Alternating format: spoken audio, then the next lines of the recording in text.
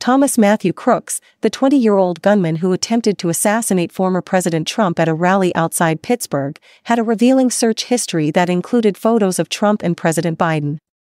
The FBI, during private briefings to lawmakers, disclosed that Crooks searched for Trump's appearances, the upcoming Democratic National Convention, and even FBI Director Christopher Wray and Attorney General Merrick Garland.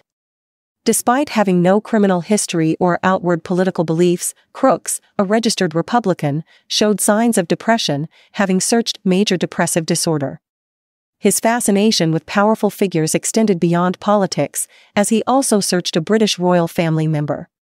Investigators uncovered 3 explosive devices linked to Crooks, 1 at his home and 2 in his car near the rally.